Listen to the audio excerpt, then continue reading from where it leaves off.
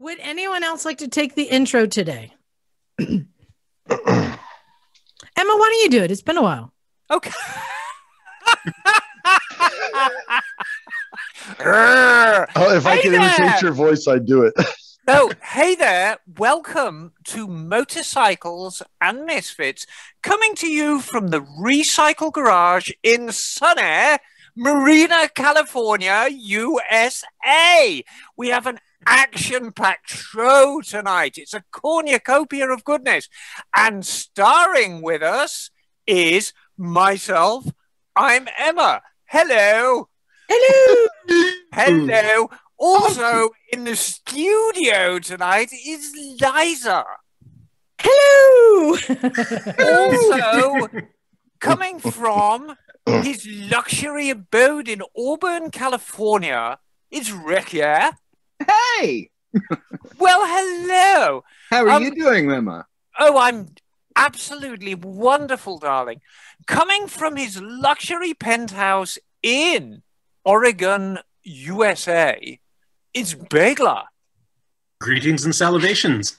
Oh, yes, lots of salivations. And finally, by no means least, coming from his luxury garage in Santa Cruz, California, it's Jim. Hello. Oh, hello, darling. Hello. You meet the nicest people on a Honda. I was having a stroke. That was my stroke accent. You meet the nicest people when you're bonking. Hello. Well, thank you so much for that intro, Emma.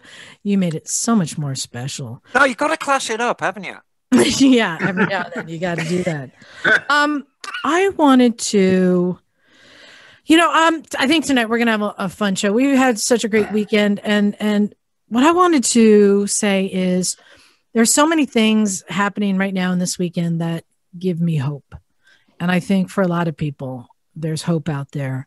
One of them is it's finally warmed up in Texas. Yeah. Yes. I'm so glad because it's been horrible seeing what's happening there. To anyone in Texas, my heart goes out to you. Our listener Sheila in Texas sent us an email, and she shared with us what she's been going through. She actually kind of moved in with her neighbors because they had firewood and why heat two houses. And they also had a pool, so they've been able to pull water for the toilet out of the pool. And she said they were burning 80 logs a day, and her job was to stay up through the night, keep the fire going. And just all the different neighbors pulling stuff together, and she using the propane from her barbecue grill, which there was no more propane left. So you're scavenging stuff, all the neighbors coming together and helping. And it was really heartbreaking to hear, but I heard today that it warmed up. It's gotten warm there. So aside I got a house out there still, and I keep checking in on the weather report and everything. And 16 degrees. I think they saw 64 today where they were in East Texas.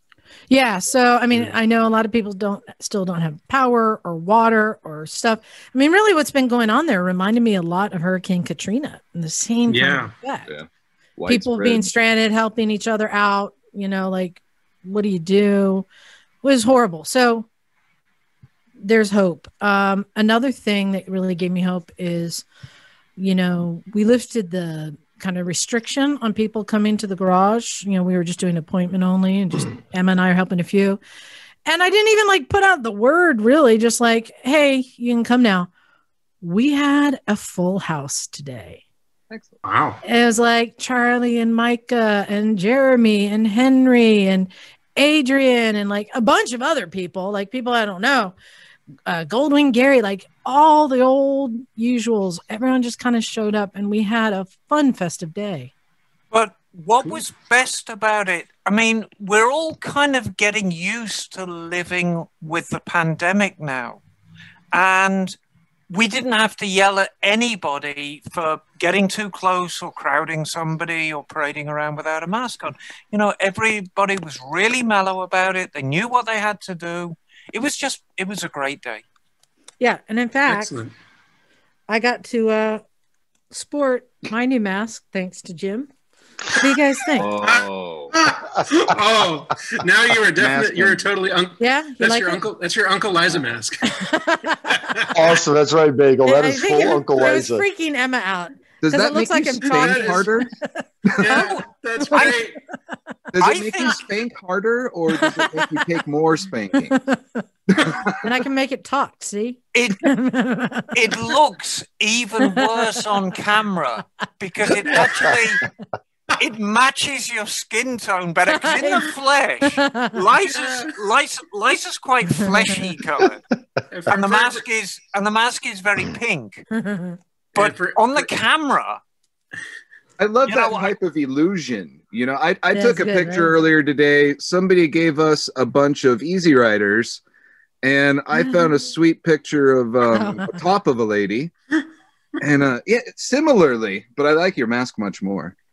Well, I told someone today, if you don't think I like Liza, I rode all the way through the desert, haphazardly found the Hammer Town, King of the Hammers, braved that whole thing just to go get that mask for her. Ooh, nice. True trophy. and for those who are listening, it is a mask of a very bushy Fu Manchu style mustache on a very gruff looking biker type. There was a red, white, and blue-ish to it, I think, wasn't there? Oh, yeah, well, it's actually Michael Kudlitz from Walking Dead with his big Fu Manchu thing. Yeah, gotcha. Yeah. So the big redheaded dude from Walking Dead with that biker mustache. Yeah, it's who his Negan lower beat face. his head in with a hammer. Yeah, that one. It's very troubling. It really is extremely troubling. Going back though, it was a great day, and like I said, it gave me a lot of hope. It gave me a hope that things aren't normal yet, but they're definitely getting back. Well, you know what I thought was really normal, and yesterday as we did that ride out to Hollister, and we stopped at that restaurant in Tres Pinos, whatever it is, the 19th hole or something, which can be a bikery place, being in Hollister, big kind of Harley hangout sometimes. We rolled in right before they opened, so there was no one there, but they had outdoor seating. We were masked more or less, coming and going. And then like on cue, like how many, like 20 Harleys rolled up? Yeah. A big old, like just pack of Harleys, and everybody there backing in, making a ton of noise. But when they got off, they wore their masks. They were socially distanced. It was cool. So it was like something like a new normal where we can go out, do group rides, run across other group of motorcyclists, but you don't feel, threatened or worried about the behavior of people. It was really nice. Well, what I thought was funny is that it was us on our adventure bikes and Emma on her beloved sport bike. A group, a club of Harley, and then on the other porch was a Porsche club.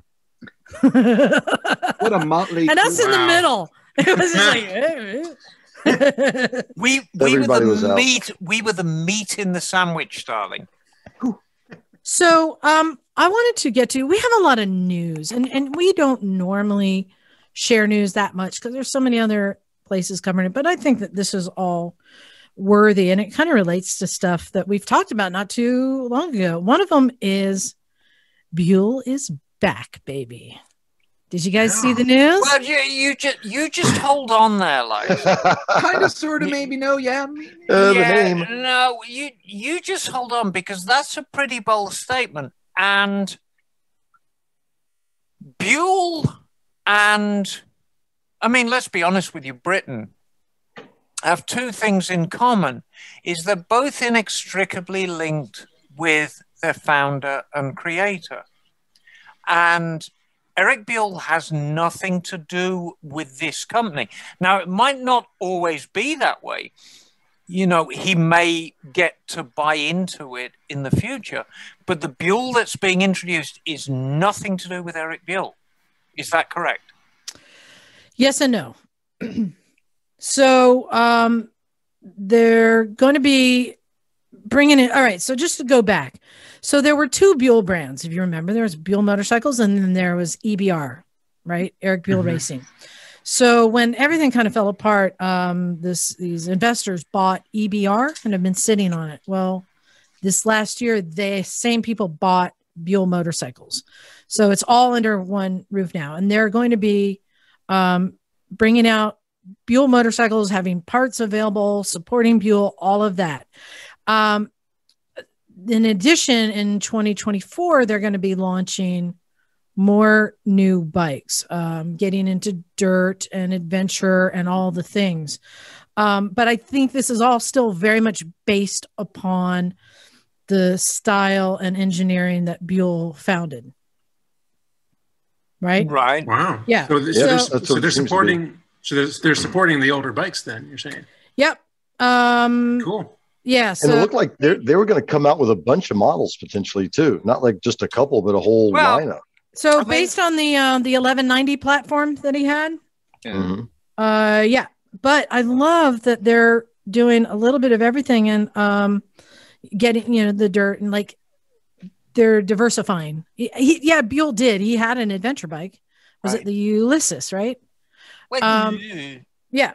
So, but they're going to continue doing that. And this is just going to be yet another American brand. And we're going to see life breathe back in because so many people love their Buell motorcycles and their EBRs. And those are going to be supported once again. Right.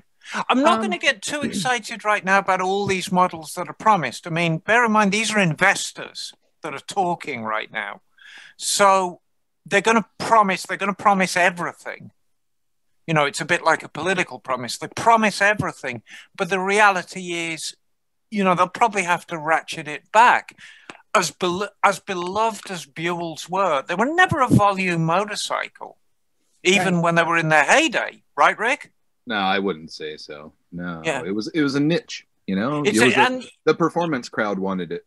Right, and that exactly. Wasn't the general Harley character. So they're not going to sell a gazillion of them, but it's great news. I mean, they are going to be present at Daytona Bike Week at the JMP Cycles Destination Daytona Mega Store, and they've launched a new website.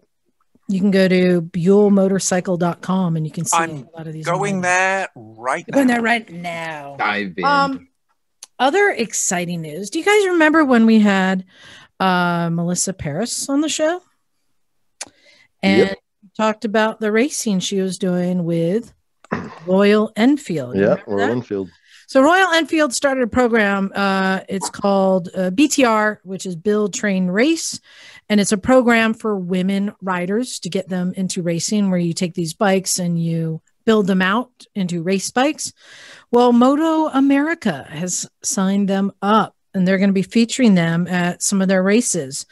And Melissa Paris is going to be the mentor in the program and assisting all these women in building their race bikes. Fantastic. Yeah, isn't that cool? With the wild suspension, that front end. And she got down on that one for sure. Yeah, they are going to be racing at Brainerd, Minnesota, at the Pittsburgh International Race Complex, and at Barber Motorsports, and at Road Atlanta is where you will be seeing the BTR Build, Train, Race program. So look for that and look for Melissa. And oh bloody hell! I just went onto the Buell website and the Hammerhead 1190 RX. It's quite an impressive looking thing. It's a computer rendering, alas. Mm-hmm. So I would like to see something that's a bit more realistic. It's got almost like a lightning look about it. It's very aggressive. It's a very aggressive looking bike. It's very Hammerhead. Well, it's a sport bike. I mean, in every sense of there's a silver one, which is. I'm looking at it right now too. Yeah, I'm with you. Yeah. Cool. I'm really quite cynical. I have a deep distrust of computer renderings. Because if you're doing a big song and dance about a bike that you're actually going to build, take a picture of a fucking bike, so we can actually say, oh yes, it exists. Hard to believe a rendering. Yeah, well, anybody can do them. Right, that's no different than the promise that they're making right now, right? Right, exactly. But we'll give them their due. It's a great looking bike. Yeah, it could be promising. And I saved the biggest news for last. And this one is exciting, and it falls back into the whole theme of hope. There is hope. So, Jim and I and Emma and Michael went for a ride yesterday. Yes, we did. And on this ride, as we were coming up to a group of 3 Harleys, they waved first. And I was like, what? And I was, wow, that's like, it gave me hope. But Liza, to be clear though, they did not know it was you. It was shocking. Flagging. It was shocking. Air facility, maybe. Huh? Well, you know what? Were they lost in flagging a repair facility? Maybe. I don't know, but it was like, it was nice. It was like, there were. Yeah. All I this think right everybody in the world was again, I think everybody was happy to be out. I went for a lot of riding up Friday up through the mountains, and there were a bunch of people out, even though the weather was crappy. Everybody was out having a good time, and I think they just got caught up in the moment. And then I remembered, so my general rule is just never wave at them anyway. And it's my favorite is when Harley people actually wave to you, and you just straight up ignore them anyway. But then Liza gave me a hard time last time I did that. So yes, we did return the wave to the waving Harleys. It was a moment. The people that give the thumbs down, that's the one I've seen a couple times. I've gotten that on the scooter plenty of times. Yeah, and I'm just, okay. Usually from Harley riders, yeah. Yeah. And little kids. I was like, that's a little rough. Come on. No, the kids love the scooters. They always wave at you. I don't know. I saw that video. The scooter wheelies, come on. So, I mean, let's play devil's advocate here. Who do you think are the worst offenders? So, here we go. Let's throw some categories out there. And you know me, I try to stay away from controversial subjects, but I don't mind throwing a grenade in here and setting it off and running away. Emma, I'm pretty sure I know the answer. So here's some categories for you. There are sport bike riders, Ducati riders, and we'll break that down into a subdivision of multi-strada riders. Yes. That just stop right there. BMW riders or Harley riders. Who do you think are the worst offenders? Actually, there's a group you left out. Oh, God, KTM people? No. Choppers, because they're just holding on for dear life. They couldn't dare take their hands off. You need those hands, you know. You need those hands, I'm saying. I don't know. Who do you think are the worst offenders? Let me tell you who's the worst for me. And I've mentioned this before. The one that drives me nuts the most is if a scooterist does not wave at me, I have been snubbed. Like, I feel so tilted. Like, who the fuck are you, man? Well, that's because, Liza, nobody's waved to them. They don't know. They never got the memo. PTSD. Now, I will say that I have found that BMW riders consistently almost always will not wave, at least not to me. But maybe that's because I'm a scooter. I don't know. Well, here's the other thing you have to keep in mind, that a lot of sport bike riders are actually waving, but you don't know because it's the down low finger flip. It's down low. Yeah. Yeah. It's just sometimes just like the pinky is out, like or they kick their leg out. And so, you know, Rick, I don't know if you know, I have every time I pass another bike, I have a waving contest, see who wins. It's kind of like Rochambeau. And in my contest is whoever's hand is lower wins. Okay. Right? They don't know I'm in a competition, but I am. Yeah. And like, you'll get the Gixxer guys, they beat me every time because they're like just dragging their hand on the pavement. Yeah. Like, shoot, you win. Like, they know about the competition. They do. Man, it's definitely a thing. Bagel just dropped one too to throw a curveball, the leg wave. Yeah. That means dead squirrel. Well, it could, but having ridden in Europe, that's how people wave in Europe. I've seen other people do this. They don't. Well, they did in France when I was riding there. No, shaking your leg around means something else in France, darling. Oh. What does it mean? I'm not going to say. They're emptying the catheter. Yes, exactly. It's basically it's evacuating the colostomy. Oh, so you're saying so what they were really saying was, I piss on your scooter. Oh, worse, darling. Piss on you. No, worse than piss. Oh, really? Oh, yes. The other colostomy. Yes. Oh. Beautiful time to clear the line. Yeah. and I thought they were so friendly out in the French countryside. Well, now you know better. You see, following them too. The ones who have it really tough, the ones who can somebody do a violin noise? The poor British bikers, those guys, those poor British bikers, because you can't wave to somebody because you're taking your hand off the throttle side. Yeah. And if you're giving it the beans, you have a choice between waving at the guy coming towards you or losing beans. Never drop beans. And if you drop your beans halfway through a ride, it's simply not on the cards. But, no, you've got to keep the beans engaged.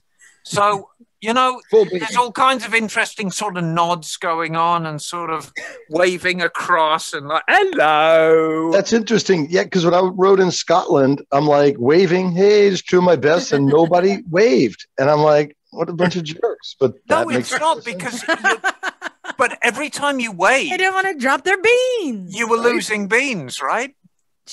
Right. I lost plenty of things on those rides. If you're waving with the hand closest to them. Courtesy. You know, we've got listeners in England and we've got listeners in Australia. And I mean, you know, I'm 25 years out of date at waving at people in England. So I'd be interested, English friends and our Australian chums, you know, what's the wave? Is it the simple nod or do you do a cross wave? Or is it the dead squirrel foot shake? Yeah, full catheter fling. Right. But, you know, back in the 70s, the chances are you were on a big two-stroke anyway. So you're riding your GT 550 and, you know, you wave at somebody and now there's no point just winding it on again. You know, you've got to go down through the transmission. You got to get it up in the power band again. So there's some real work going on to wave at somebody. So it's easy just not to. Just nod at them. In other news, I dropped a little teaser on our Facebook page. I don't know if you guys saw it. The Evel Knievel commercial. Did you guys see it? No. Oh, it's so good. You got to go in there.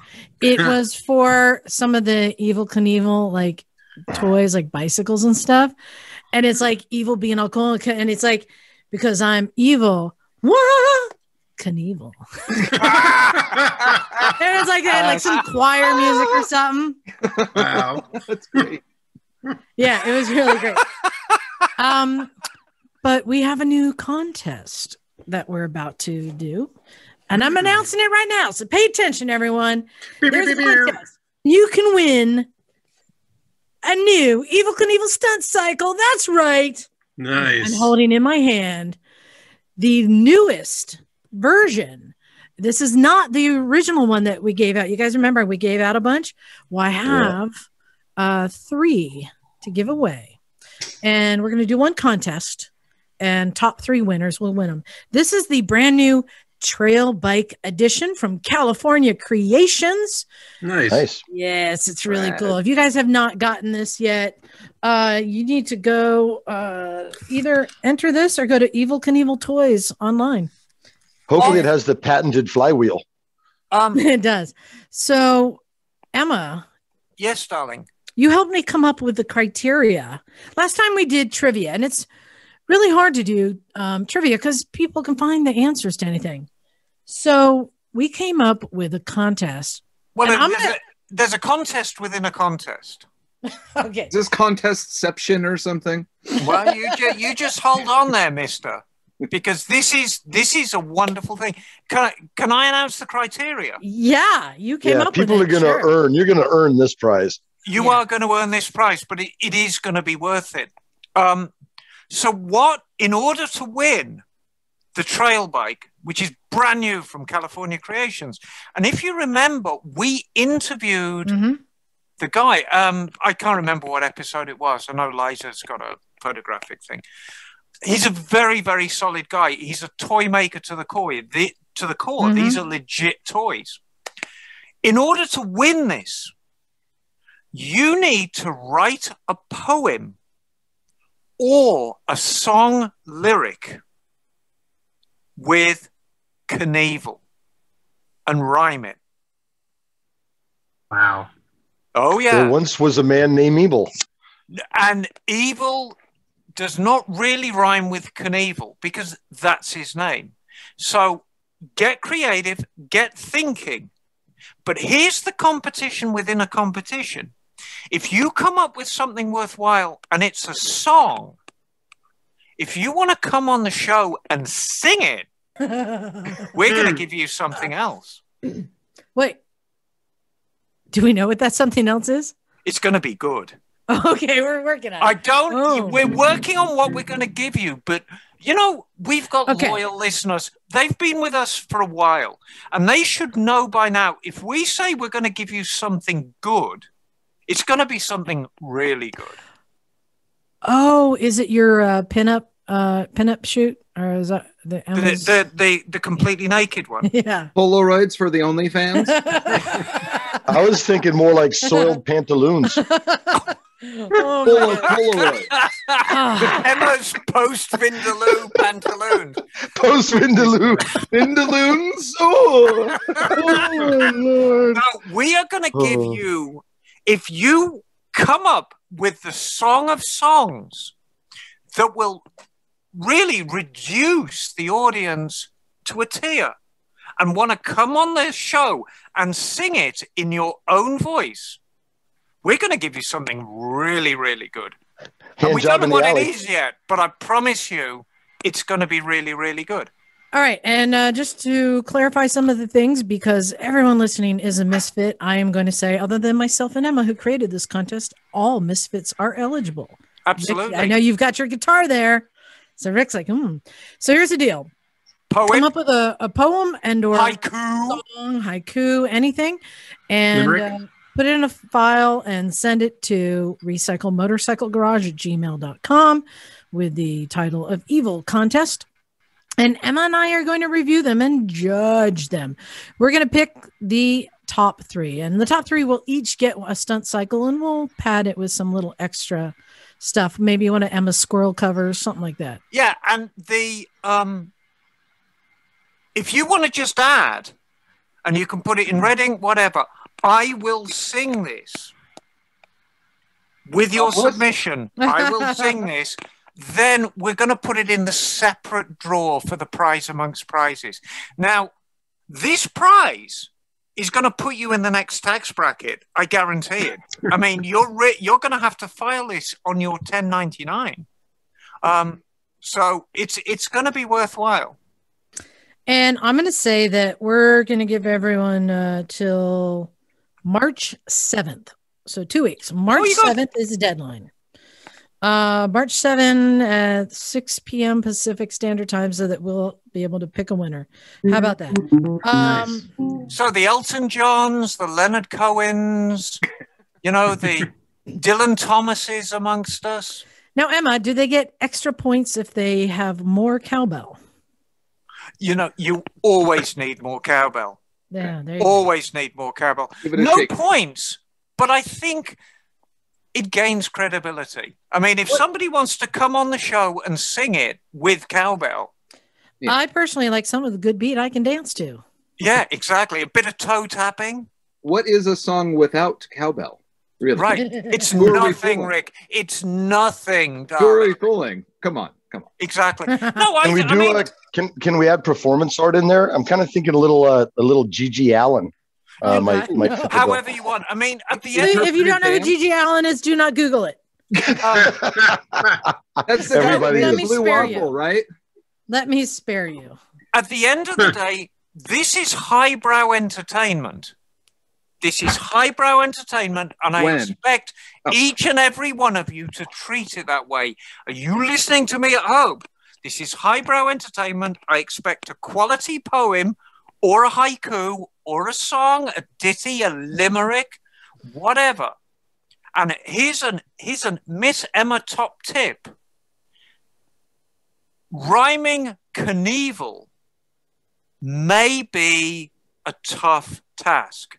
So we may cut you some slack and just let you rhyme it with ill. No, come on. No, I mean, if it's good enough. Extra points for creativity. Let's just say that. It's a very sliding scale. It's a very sliding scale, but it's your time to shine. It's your time to get what may be the greatest toy on earth. There's a question from the floor, Jim. Yes, possibly if I actually dressed like Evel Knievel during my performance, could that add to the, I think that would add to the entertainment. Now, wait, okay, I'm going to be the angry old one. As Evel Knievel. What's that? What if I undressed as Evel Knievel for the performance? Yeah, I think that would be classed as entertainment. Great ideas. Okay. Great ideas. These are fantastic ideas. Jim, can we collaborate? I have enough. I'm thinking. It's excellent. I secretly hope one of the studio misfits doesn't win. I really want a misfit at home. I want somebody in, Kentucky who's listening, or maybe even Australia or England, to be excited about this and say, I'm going to win this and come up with something creative.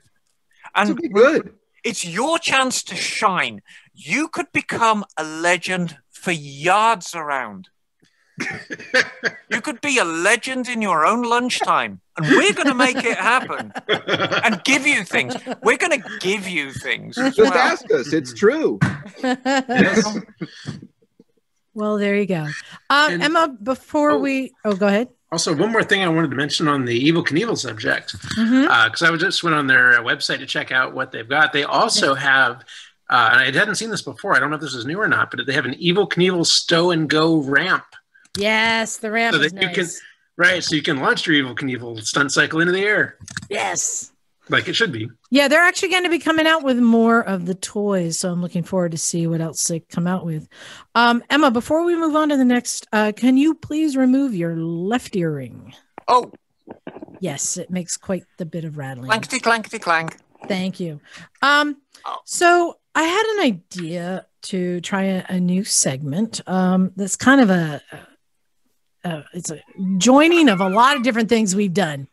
So, it's been a while since we did get to know Miss Emma. And I thought, you know what? Every time I hang out with her, I get to know her a little bit better. And there's a lot of fascinating things about her. But also her depth of knowledge is amazing. So I thought we'd do a little segment called Ask Miss Emma Anything, where we can get to know her, but also get to know the depth of her knowledge, right? So, well, it's better than the depths of my depravity, darling. So, I want to see, do any of the Misfits have a Ask Miss Emma Anything question? I have a question that might stump Miss Emma. Yeah. The first production Vespa had what size cc engine? Oh, God. Good question. It was 1946. It was bigger than 50. Yes, it was.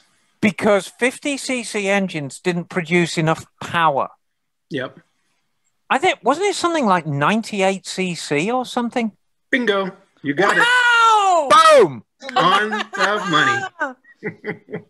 To the cc? Yes. Wow. Well done. And just so everyone knows, Emma is not prepared. She did not know this. We are making this up. I'm looking at stuff on Craigslist right now. I'm looking at, used Harley Davidsons on Craigslist. Right. So I'm multitasking. Ooh, careful. And I have some listeners have sent in some questions. This one is from Tom in Portland. Hello, Tom. I don't know which Portland that is. Portland. He says, in a pinch, can you use maple syrup instead of oil? Roses are red, violets are purple. You can't use treacle or any kind of syrupal. Yeah. I don't think that would end well. So, there's this marvelous story. There's this marvelous story of a guy who was actually riding a Triumph Trident out in Africa, and he hit a rock and smashed the transmission. and all he had was bananas, and he stuck a load of bananas in the transmission, and it got him home. And it did. Wow. It really happened.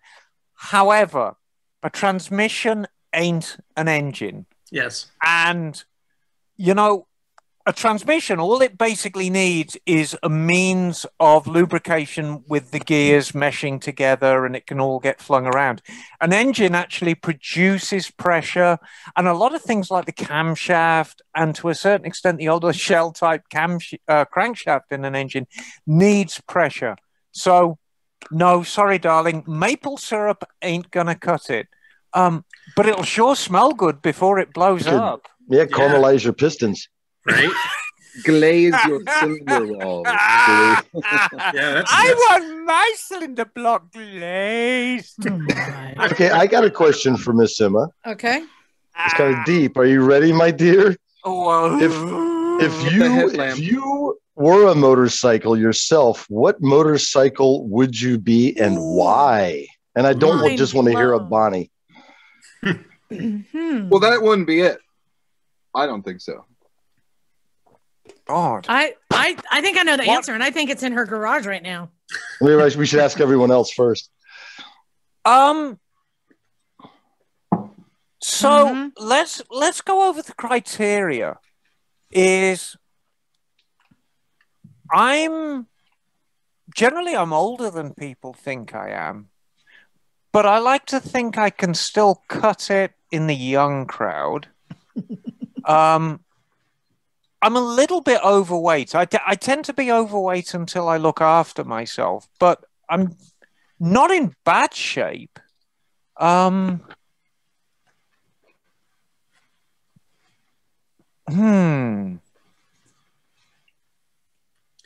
think I'm good looking, but not in a classical sense. I'm sort of quirkily good looking. A unique babe, if you will. Yeah. You're good in a pencil skirt, though.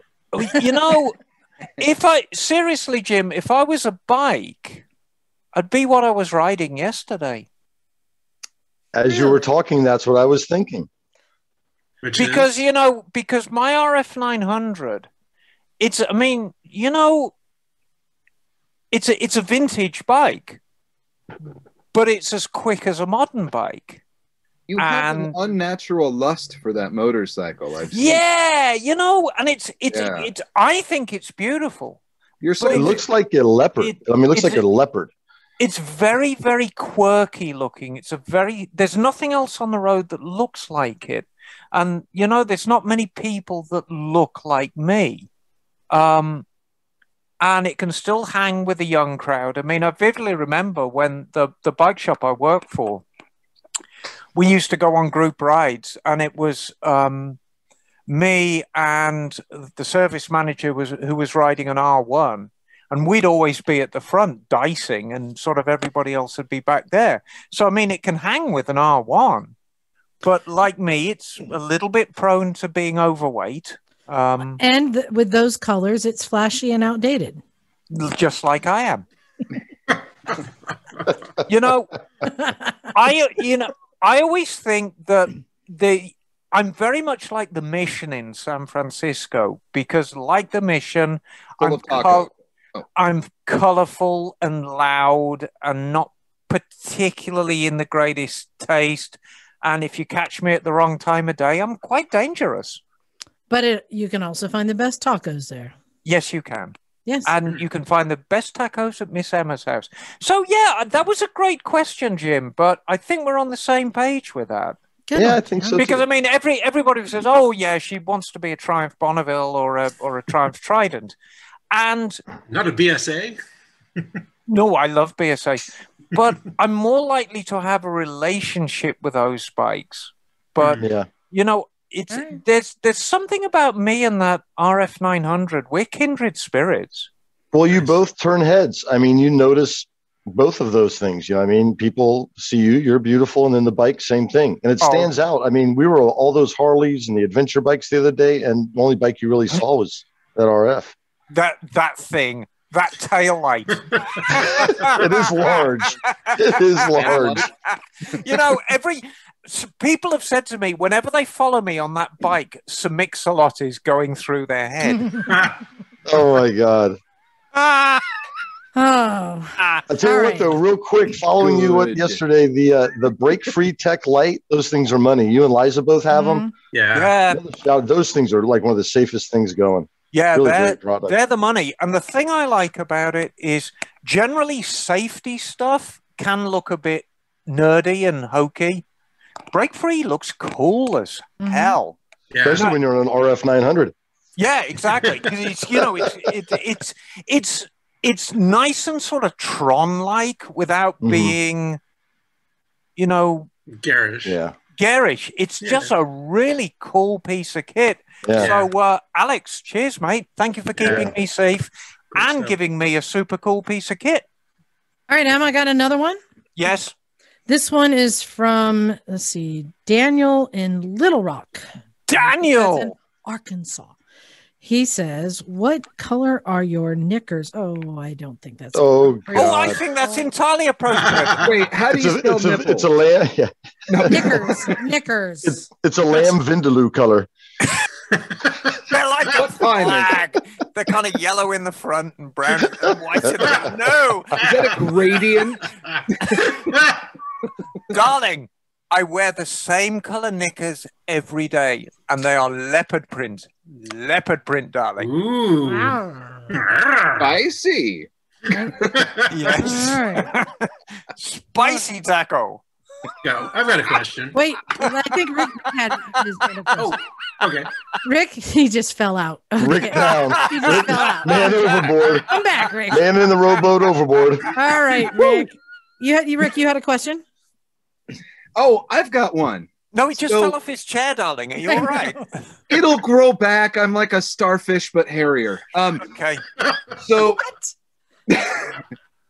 well, take that as you will. No.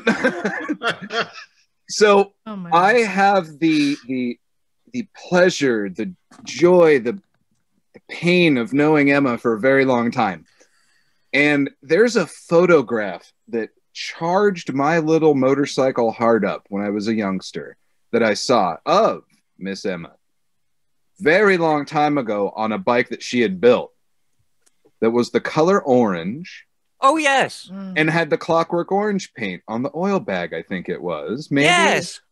Yes. Can you tell me, do you know the picture I'm talking about? There's one of you just sitting on it like in a field, and there are bikes fucking everywhere. You're doing something much cooler than I did this week.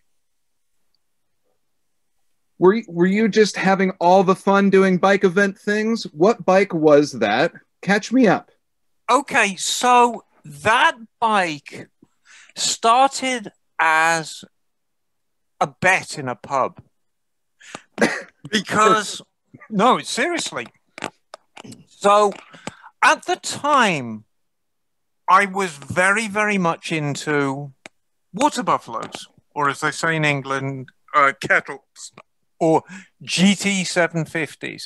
And I've had a lifelong love affair of these. I've had every single model, from the drum brake K right up until the very, very end, the Bs in 78. And it's something I keep coming back to.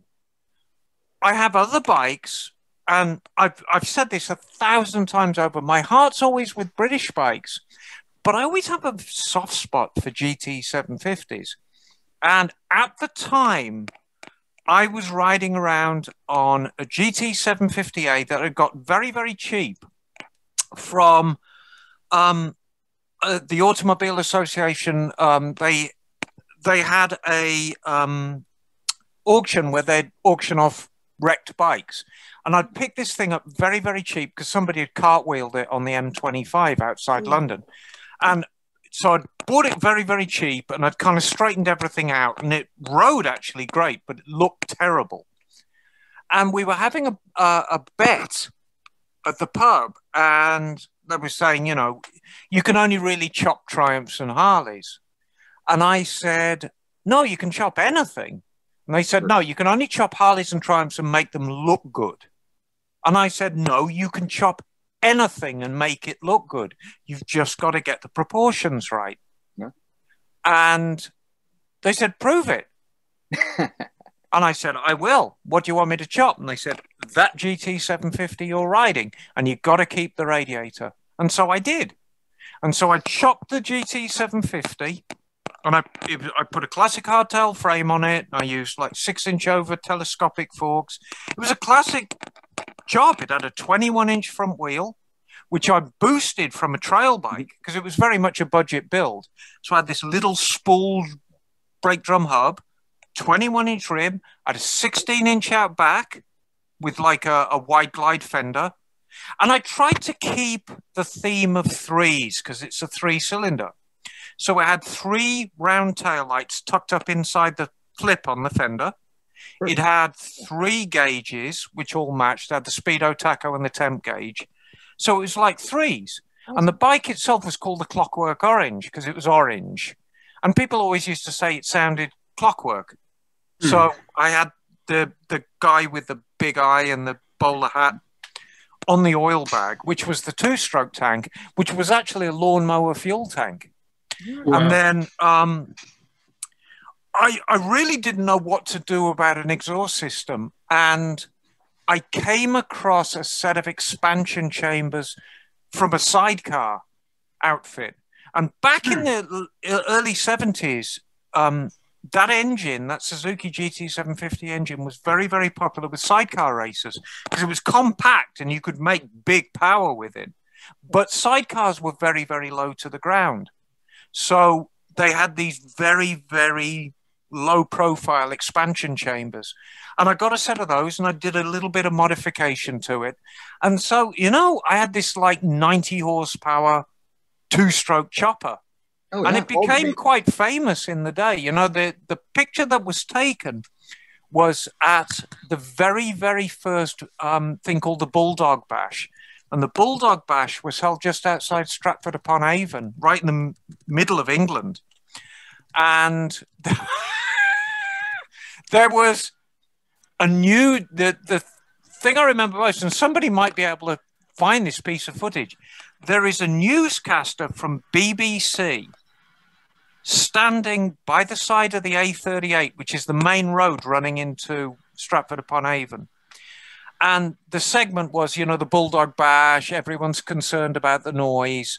And, you know, there's all these Harleys coming through and the reporter's saying, yes, and, you know, there's the, you know, we can hear these motorbikes loud. And then I just come screaming past with these 3 expansion chambers with, you know, the baffles missing.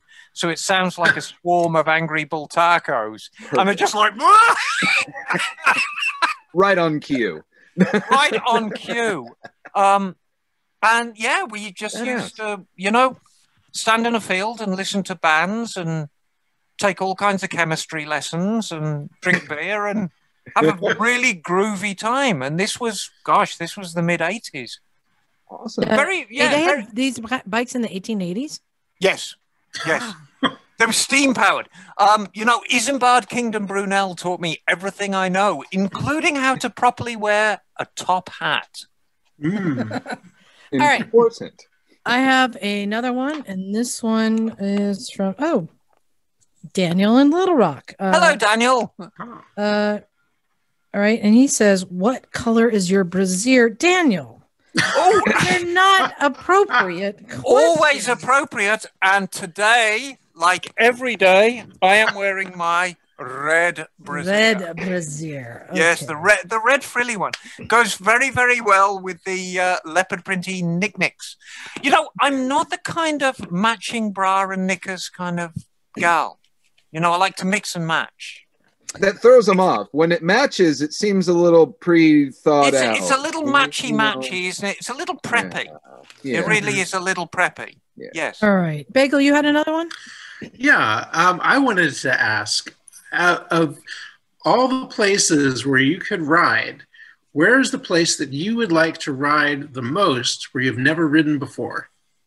Oh, gosh. That's a good question because I love riding in America. Spain is an absolute joy to ride in. I could spend the rest of my life riding around Spain. It's a fantastic place. They seem completely unable to build any grip into their concrete, into their asphalt, but that really doesn't matter. That's why they're all hard enduro riders over there. Yeah. I think based on from what I've seen Vietnam, I would love to ride in Vietnam. Yeah, I agree. Nice. You know, it's just, I mean, I think everyone saw the Top Gear episode where they're all on motorcycles of some description. And then I've seen other stuff from Vietnam, and it just seems the most extraordinarily beautiful country with the most beautiful people in it as well, because, you know, that all adds to the experience. Because if you're spending all day and all afternoon riding, you know, you want to meet cool people when you're done. Let's not forget about the snacks you would find on the side of the road. Oh, I mean, crap. Right? Exactly. So that's a great question, Bagel. I think Vietnam. Now, would you do that knowing that you're not able to import any bikes into Vietnam? You'd have to buy I do it on a little bike. Okay, excellent. No, I think part of the fun of doing it would be on a smaller capacity bike. And when I think back to that particular Top Gear episode, I think Hammond had the right idea on the Russian Army bike. Yeah. The Russian Army two-stroke. I mean, it's just perfect. All right. But it wouldn't be any fun. If you were doing it on a Goldwing, I think you'd miss part of the experience. Yeah, I think you're right. All right, good one. All right, I got another one. This one is from Liza in Santa Cruz. And this one says, hello, Liza. Emma, are you aware that the chain on your glasses is making a racket against your microphone? Oh. I had no idea. These are like real time. This is wild. Thank you. I finally figured out what the sound was. We're just going to keep pulling pieces of metal off of her until we figure it out. You know, the only reason I wear this chain is because Jim likes me looking like a librarian. I do. All right, I have a real question. Yes. What does his librarian costume look like? This one is from John in Tempe. Hello, and he John. says, is it John or Johnny? John, just John. John says, I've heard that 2-strokes are better than a 4-stroke bike. Yes. All I have is a 4-stroke. How do I take 2 strokes out? Oh, you're moving. I don't know, but when you find out, give me a call, buddy.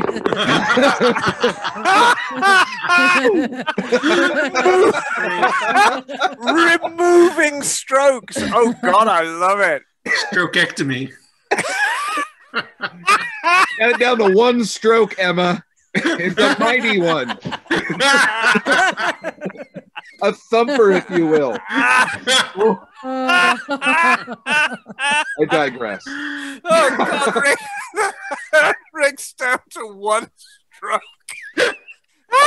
I'd never leave the house. See, and that's funny because Jim told me the more strokes, the better. Oh, my God. Well, that's all relative. Oh, my God. As long as not the 2-stroke dump, you're okay.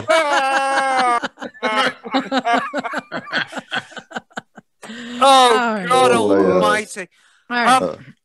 I have another one for Emma. I'm just kind of curious.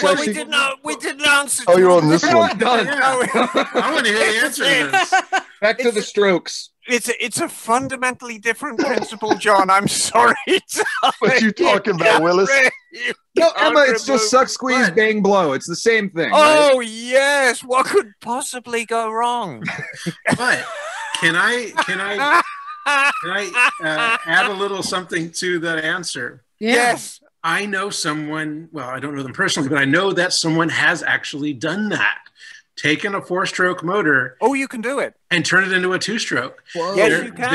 There is someone who took a Heinkel motor, a 4-stroke Heinkel motor, filled in the case, and created a what is it? The port induction in the case. Yeah, and the transfer cases. Right, and made it into a 2-stroke with a 2-stroke cylinder on top of it.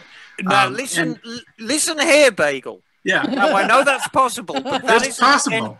It's an engineering feat. Yes. Keep your mutant motor talk out of here. Yes, Yes, exactly. I may be wrong. It was either Germans or British who did it. I forget who. Oh, but the British, darling. Could have been. I think it was for drag racing. I could be wrong, but it was absolutely insane. And the lengths that they had to go to convert it to a two-stroke was just mind-blowing.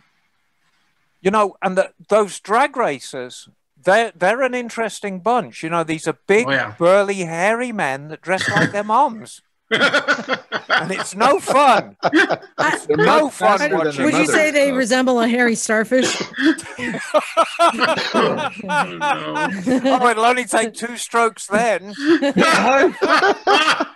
I think I see that arm growing back right now. Jim, you were looking for a good band name. I think Hairy Starfish is the one. Oh, better than my last one, Poop on the Shovel. That's my desert band. We played out in the desert. That's just the EP, you know. Keep it as an album title. Okay. All right, Bagel, you had a question? Oh, no, that was it. Okay. Jim, you said you had a question? Yeah, I got one. I might be off base, Emma, but I always After that, I don't think so. There seems to be an affinity, and we've mentioned it a couple of times tonight, oddly enough, for Suzuki. Yes. Curious, you know, the Water Buffalo. We always talk that bike down Jameson, and the RF, of course, and Barry Sheen. You know, we both gloat over on a regular basis back and forth. But is there an attraction to Suzuki, and why? Oh yeah. Oh no, absolutely. So, and I mean, bear in mind, this is my opinion. I don't want to upset anybody. I don't want to inflame anybody. And remember, my personal opinions were formed really 40, 45 years ago when the whole superbike movement was taking hold. So if you take the individual manufacturers, Honda never made the power. Never made the power. They're good bikes, but they never made the power. Kawasaki's made the power, but, you know, some of them were a little bit flashy and some of the quality was a little bit questionable. You know, you'd ride a Kawasaki through an English winter and all the chrome would fall off and the engine would just go crusty white. And the early ones had handling issues too, right? Oh, yeah, absolutely. And they were never that common. You know, even back in the late 70s, if you saw an H1 or an H2, it's like, oh, it's one of them. You know, it's an uncommon bike that back then. You know, a lot of people were riding Z1s, a lot of people were riding Z650s. You know, these were really common bikes and great bikes, made lots and lots of power. But, you know, not always the most tasteful. Yamaha... God, they did such a good job of shooting themselves in the foot so many times. You know, they'd come out with a great concept like the XS 750 Triple, and they'd be plagued with so many problems with it. And the XS 11 that just dropped second gears. So that kind of left Suzuki. And Suzuki's were a great alternative because they look great. They were really, really nicely made bikes. They made great power. And it just, I don't know whether it was just the crowd I hung out with in Birmingham, but we all had them. We all had GT 550s, 380s. A lot of us had 380s. When the GSs came out, the GS 550 and the 750 and the 850 with the shaft drive, and they were just friggin' brilliant bikes. And when you've been messing about with these things as long as I have, motorcycling is just the thrill of motorcycling, but there's a lot of nostalgia thrown in as well. And, you know, I do kind of get a little bit nostalgic for those days when I was a teenager and, you know, I'd hop on my GS11 and just ride to Germany for the weekend. But yeah, I've had a long, long association with Suzuki's and they're just great. Are they perfect? No. You know, Suzuki have had terrible charging systems since the 1970s. I always joke with people is one day Suzuki will perfect a charging system and nobody will know what the hell to do with it. And, you know, if some of the graphics on the fared bikes, you know, you point a jet wash at it wrong and all the graphics fall off. But they're they've got a lot of heart, those bikes. So so what about the Barry Sheen connection? How does that play into that? Well, Barry Sheen, Suzuki really just stumbled on that RG500 concept. And up until the RG500, which was Barry Sheen's weapon of choice, the weapon of choice was the TR750, which was really a race version of a water buffalo. It was 3-cylinder. It had some pretty radical porting and, big racing carburetors. But it was basically a GT750 engine race prepped up. And as good an engine as it was, Suzuki knew that it was going to be beyond its prime very, very soon. So they came up with this concept, very, very radical concept of a square 4. 2 cylinders in front, 2 cylinders behind, twin crankshafts geared together. And it made for a very, very compact engine. And then you could do things like rotary valve induction, where the carburetors live down by the crank on the engine. And so you could have this thing that's not much bigger than a bag of groceries that's like 100, 120, 130 horsepower. And it was good enough to propel Barry Sheen to all kinds of victories. It was just the right bike with the right rider. But bear in mind, Barry Sheen was always looking for more power. If you see Barry's very, very last career bike, it was a Yamaha. He went to Yamaha in, I want to say, 81. Well, he's competing with Kenny, right? Yeah. So he went to Yamaha. So he was fond of big power bikes. And back from 74, 75 until 80, when he was absolutely at the top of his game, the big power bike was the RG500 Suzuki. But it just so happens, and there we are. There he is. There he is sitting on his RG500 Suzuki. Number 7. Right, Barry, look how long his hair is. That's a great looking toy. It is. It was given to me by a very, very dear friend. Thank you, Jim. Cheers. All right. I have another one. This one is from JB in Orlando. Was that JB or BJ? Floridia. JB wants a BJ. Hello, JB. JB says, I love Orlando. Where is the best place on a bike to mount a rocket launcher? And he has a Honda Rebel, a 97 Rebel 250. Okay. I'm going to give him two. I'm going to give him two choices. Okay. I'm going to give him two choices. It needs to be sturdily mounted, and you can mount it pointing forward for when you want to go backwards in a hurry. Or if you point it backwards, you can use it for extra acceleration. Oh, good one. Well, I think he's talking about a rocket launcher, though, not a rocket engine. Yeah, I mean a launcher. Yeah, because when it chucks that rocket out of there, I mean, he's putting set it up like a mortar. Set it up like a mortar. Well, you could. You could send it up right. You could send it up directly. Yeah, because you don't know where it's going to go. Your Rebel has enough power to get yourself out of the way. Otherwise, it'll come down on your head. Right. How would you mount it? Would you mount it on top or down low, or where would you put it? Oh, down low. And just curious, on a Honda Rebel, how fast does he have to be going to not come to a complete stop when it fires? 88 miles an hour. Yes, I think 88 miles an hour is the key. Which is why I say you should mount it backwards. Or you could have it on a swivel. So you could be firing mortars to help you get up to 88 miles an hour. And then at the crucial moment, the vinegar stroke, as it were, you could reach down and flip it. You could reach down and flip it forward and then shoot your shell. No. You broke Jim. Just spit into their computer. You just broke Jim. Okay, just came out my nose. I don't even know what that is. And I lost it. There's two ways to find out.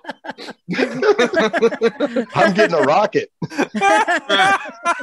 Let me get the one stroke. Hang on. that would be the one stroke. Make it the big bore. All right. I think we have time for one more question. Yes, darling.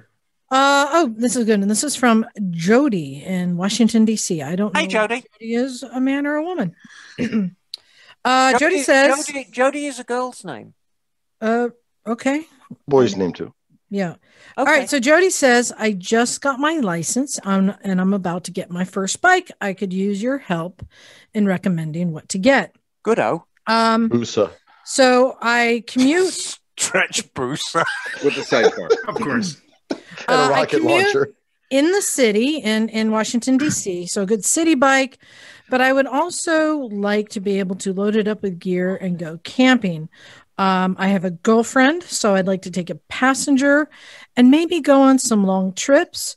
I've also always wanted to try some dirt biking, maybe a track day or two. And I've really wanted to try a hill climb. You need a excellent, all excellent ideas. No, I think this is absolutely fantastic. What would be a good first bike for Jody? I have a recommendation. I would say a Honda CB500X and 2 sets of wheels. Yeah. Well, the funny thing is, listening to all these things, you know what would actually be a great bike for all of these? Stretch Busa. No, I'm thinking of Vespa. A Vespa. For a hill climb? Well, if you stood on the front bonnet and had your hands behind your arse and sat on the headlight, you might have a lead. You sat on the front fender and hooked your feet into the floorboards, maybe. There we go. We could put some BMX pegs on the axles. I've got ideas. Where there's a will, there's a way. Rocket launcher. My thought was that sounds like the job for a Versus. Am I right? Not a bad one. Well, definitely not on a hill climb. The Versus wheelie's too easy. Okay, but for everything else, just strap your bag to the front fender when you're doing the hill climb, and then that's your camping gear. See, you can do this. No, wait up front. Sounds like a job for a Stretch Busa to me. Or Stretch Versus. How about that? Ooh. Yeah, I think you go with the old tried and true like DR650, KLR, one of those dual sports. Depending on the tires. Yeah, I mean, they're dual sports. They're not. Can you do 2-up on one of those? Yes. Yeah. Okay. Yep. And especially if you got spend a little bit extra dough, get a seat concept seat or something like that. But why not a KLR? You can tour on it. If you get 50-50 tires, it'll carve around. And dual sports are great for the city. You can get between traffic. You can go over curbs. I think dual sports are great first bikes anyway. Yes, definitely figure out what you're going to find yourself doing more of, too. If you never play in the dirt and you think it's just a super cool idea, you did it once and it sucks, rad. So get your toe out of that water, and there's a whole nother thing to be looking at. Yeah. Mm-hmm. So there you go. And so, Jody, write in, let us know what you bought, and let us know whether you're a boy or a girl, because I like to get these things right. Is it Jody with a Y or Jody EE? Jody with a Y. Might be a guy. So we mentioned that we had a great ride tooting around, but Jim, you had another great ride the day before, and you had an interesting story. Do you want to share it? Oh, yeah, sure. It was so Friday. I had the day off, and haven't been doing a lot of riding lately, but definitely in the mood to do a lot more now. So took a ride up through the Santa Cruz Mountains. Hadn't been up there in a while since the fires. I've been after the fires, but it's been a few months. And I know we had some rain, so I was curious to just kind of check it out, see what everything's doing. And it was quite interesting. You still got to see a lot of fire damage. It's still really bad up there. And you see where there's been debris flows or basically big mudslides, taking down chunks of mountains. So people are still having a hard time up there. But it's great dual sport riding. It's twisties and all that. They're still doing a lot of work. And I think, I don't know how much of this whole story you want me to mention, but one thing I will say, and I don't know if I said it last time, but it's always good to stop and say hi to people. Interesting things just seem to happen. I was in the desert, it happened, and I got to see some crazy wildlife stuff. And on this trip, I was in one of the kind of the mountainy side roads, Alba Road, it's what it's called, because some of the other roads they were doing a lot of work on and you couldn't really get through timely. But This one, I'm coming up Alba Road, so it's a twisty mountain road. And there's a tree blocking kind of half of the road, but it's coned off. It's safe. You know, it was just laying there. And there was a Ural with a sidecar parked next to it. So I come rolling up, and as I slow down, they went to wave me on like everything was okay. But, you know, I've been riding for a long time, and I'm like, I'll just stop and say hi and see how it's going. So turned off the bike, and, you know, we kind of made a couple of jokes, and ended up being some really nice people. A guy, I don't know if people do adventure riding, but if you're familiar with advrider.com, a guy named Baldy who runs that forum, really cool forum if you have a chance to check it out. And we just kind of chatted for about 15 or 20 minutes on the side of the road. You know, a few cars would come by, but everybody was slowing down because there's a tree halfway in the road. And it was just a lot of fun. You know, we parted ways after a nice conversation, and I went up through the mountains down to the coast. They were heading the same general direction. You know, it was cold and wet and rainy. So I went down to the coast to a little town called Davenport to get some tea and like a cookie or something. It was funny, as I was coming out with the tea from the Davenport Roadhouse, I think it was, and some sweets, I walked out, and lo and behold, there's the Ural with a sidecar again, nice. Which was pretty funny. Yeah. And you want me to tell the whole story, Liza? Yeah. No, okay, it gets better. It gets better. So it was kind of funny. So, it was funny to see them out there, and I thought, maybe they just, I knew they were coming this direction. They were heading up the coast and then back over the hill via Alice's, something like that, to go back to somewhere over in the Bay Area. And I thought they just saw the Africa Twin out front and swung by just to say hi or take a little break. So I walked out with my tea and hey, how's it going? Good. And then he's like, yeah, we're having a little bit of a problem with the bike. Well, because of the advrider.com page that he does, he gets free bikes to ride every now and then for a few months. So he had both Africa Twins, Liza, and we talked a lot about those. And this time he had the Ural with a sidecar, and he had his companion with him. And I just, you know, as he's walking over, he says, hey, we're having some problems. Maybe you can come check it out. And I'm like, oh yeah, a Ural with fuel injection. I'm sure I'm going to be a lot of help. Let me go get a stick to poke it with. Yeah, let me get a butter knife from in here. I got it. Exactly. With the spark plugs, I'll pee on them. But anyway, I'm like, hey, you know, why not? I was going to come in. Maybe there's a loose wire, you know, who knows what. So he started describing it was kind of backfiring and losing power coming down the hill. And then lost power, and the engine light came on as he pulled over to the side. And just lost power with the engine light on, and wouldn't start originally, but then sat there for a minute. So I don't know, maybe it's charging or something like that. But we went over, turned the key on, light was bright, fired right up. But he was still concerned engine light was on. And if you're familiar with that stretch of Highway 1, as you go north, you would pretty much lose cell reception. So, you know, in about 10 or 15 minutes, they're not going to have cell coverage or anything like that. So it's concerning. And it was funny that it was a brand new motorcycle that he got to write reviews on. But so we're laughing and kind of looking at it and just wondering if it's okay to try to make the trip back. And I said, well, I can always call a friend. And they kind of laughed and laughed. So I sure enough pick up the phone and call Emma. And next thing I know, hello, Jim. And I'm like, hello, Emma. And we're just laughing. And they're kind of, you know, they're still kind of messing with the bike and worried about the engine light and stuff. And so I tell him, I say, I got my friend on the phone. Well, we can check it out. So tell him what happened. So then, am I right? I got you on the speakerphone. Then I was on speakerphone, and we went through it. But the line of the day was this is the good part. Because Emma was like, so is it fuel injected? Is it carbureted? We're like, carbureted. And she said, oh, God help you if it's Russian fuel injection. Which it wasn't. But anyway, I think, you know, the problem seemed to just sort itself out. Either something was in the gas or an issue with an injector. But yeah, Emma we talked about it for a bit on speakerphone, and Emma just kind of said, well, let's give it a try and head on down the road. So they did. They fired it up, and I was still drinking my tea, but I told them, hey, I'll follow you guys. I'll be maybe 10 minutes behind you. They were just heading back up the coast, and I was still in the mood to ride. So, hey, I'll go up the coast. And so they were going to have lunch at a place about 40 minutes up the road.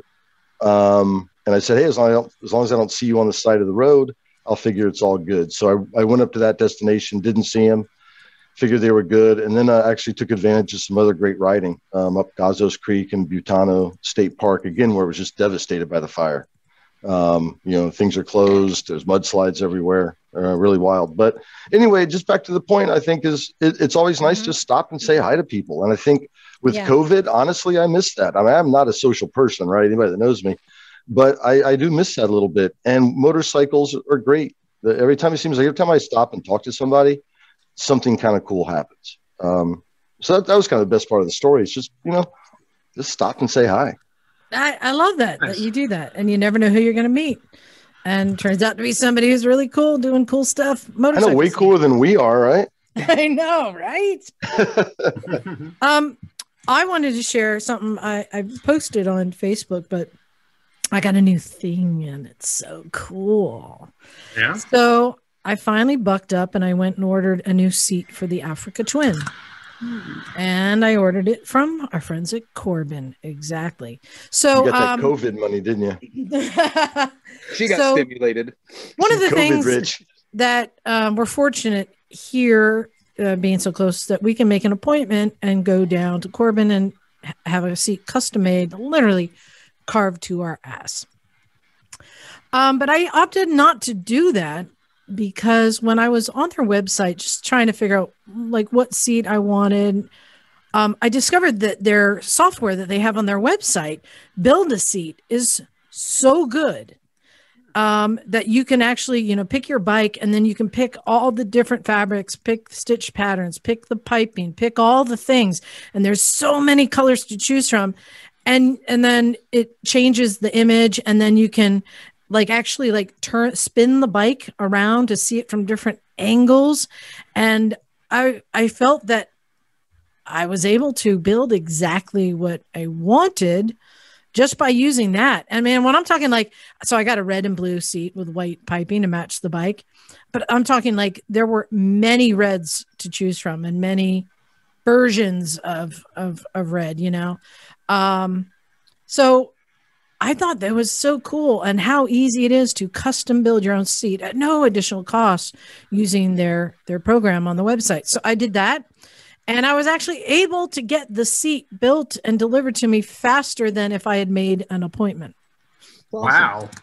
Yeah, exactly. Because they were still a couple of weeks out for appointments. I've done the appointment thing. That's really cool that the other option works killer. That's good to hear. The website. And it's really killer. And the other glowing review I have is that I was also very impressed with customer service. Because customer service, they called me, said, hey, we got your order. We're just going over it. And we noticed that the seat that you built looks very much like one of the seats that we have on display for your bike, but it's slightly different color red. I wanted to make sure you were trying, if you were trying to get the one in our picture. I said, actually, no, I used your color palette and I matched one a little bit closer to the red in my bike, I feel, than what you had. But thank you for asking, and I thought that the customer service was very good on following up, giving me all the information, just going over it, checking on stuff. And then when the seat actually arrived, very well packed, I installed it. And here's the real kicker. So I bucked up. I got the heated seat. Ooh. Nice. And so it comes with a little switch on the side, which I kept playing with yesterday. It was really not cold enough to have a heated seat in my ass, but I just had to keep playing with it, right? But the thing I was also very impressed with, so on a heated seat, which I've never installed before, you have electrical wiring that you have to attach to your bike. On almost every single thing I've ever installed, you have to tap into wiring somewhere, right? And I was so impressed. I showed it to Emma. They came up with a great solution to this. And what it is there's a wire connection that comes off of the seat. And it basically has the blades of a fuse in a right angle connector. So the blades of the fuse, you pull the fuse out and you put this connector in to the blades, and then it has a little 90-degree thing that the fuse goes into there. Does that make sense? Yeah, it steals the power where the fuse is connected.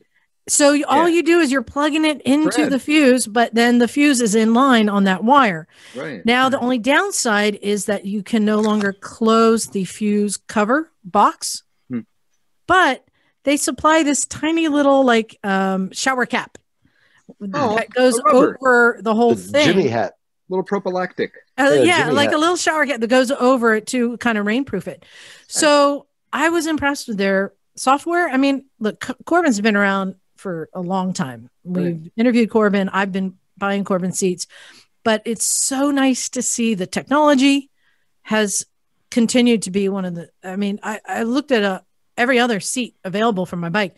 Nobody had software like this where you could design it and really go to town, customize it at no additional cost. The quality of the seat, the customer service, the solution to wiring it up, everything I was really impressed with.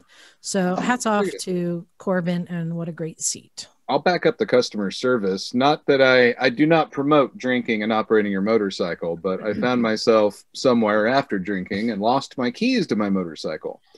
So a cool Corbin feature that was available for my motorcycle, instead of having to use any hardware or screws or anything, you just pop a key in the side, dunk, and the whole thing pops off. Super easy, especially with my Harley that the battery like to die all the damn time. Yeah, Rick, I don't know if you know this, but all of our bikes do that. Your seat is now locked onto your motorcycle. Yeah. Oh, well, you know, this V2N world's catching up. I'm kidding. Whatever. I thought it was cool, but imagine you lose your key, you're fucked, or you're sitting there with a drill in the parking lot being that guy. And so I called Corbin in a huff, and I was like, man, I don't know what to do. And the guy was so cool. I got a hold of someone in Hollister. They said, hey, call this guy at our Florida store. And they gave me his number. I called him. After a 4-minute phone call, and I think one day, I had a key mailed to me. And they were able, and I had 2 mailed to me with a brand new keychain, no charge. And I was like, you guys rule. Nice. So yeah, big ups to the Corbin people. They do a great thing. Sweet. Yeah, I enjoyed it. And yesterday's ride was a good test on that, because on my stock seat, my ass would get sore, which is funny because it's a softer seat. But this, the Corbin seats they're pretty, they feel hard. Yeah. But I also just think about, like, I don't know about you guys, but growing up in school, we sat in like wooden chairs for like hours and hours and hours, and your ass didn't get tired, right? But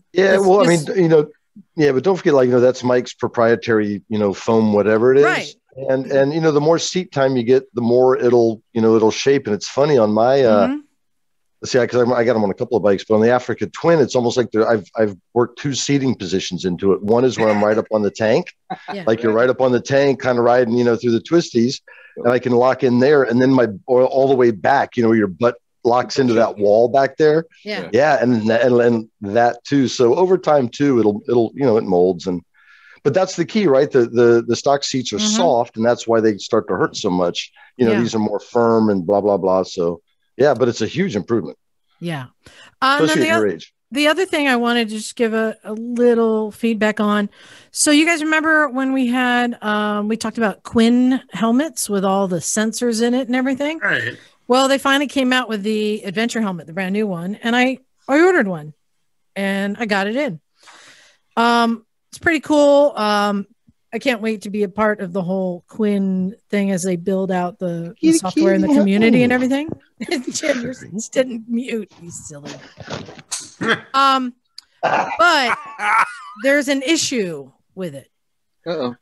So there's 3 things that I require in my helmets. And that is modular, a flip down sun shield, and an ADV visor. And I just have learned over all the years of riding, these are just the things that I need to be comfortable. And the ADV visor is important to me because where we live on the coast, in the morning when we're heading out, we're heading into the sun. And in the afternoon when we're coming home, we're heading into the sun. And I use that visor all the time to dip my head down and block the sun. Well, on this one, it has that visor, but it's so short that it actually doesn't come out beyond the brow of the helmet. So if I look up, I cannot even see the visor. So what it does is it looks to be cosmetic, but it still catches wind and vibrates. Yeah. Oh, geez. Which really kind of frustrates me because I have my other helmets that I use have a visor, and they will at certain points or certain windshields vibrate. But to me, it's worth it if I have that ability to block the sun. So it kind of frustrated me that this is just a cosmetic thing.